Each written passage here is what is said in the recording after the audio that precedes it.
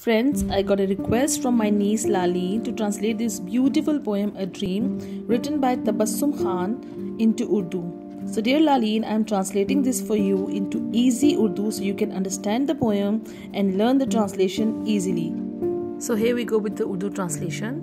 ये पहले स्टेंजा की translation है in which Tabassum is saying, I say open our hearts like a new flower.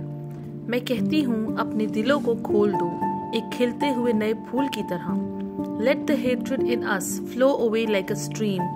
नफरत जो हमारे दिलों में है उसे बह जाने दो नदी की तरह. Let justice be set in our hearts.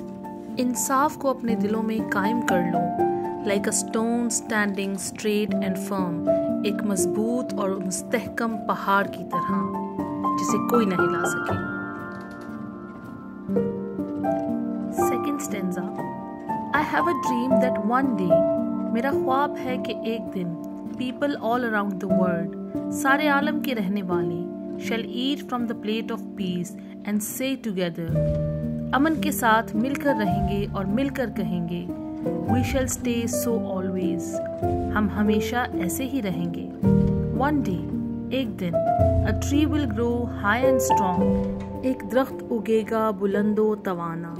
In the garden of justice, इंसाफ के चमन में, and live forever, और रहेगा वो हमेशा के लिए. I hope you all would like this poem. Keep watching for more videos. Thank you.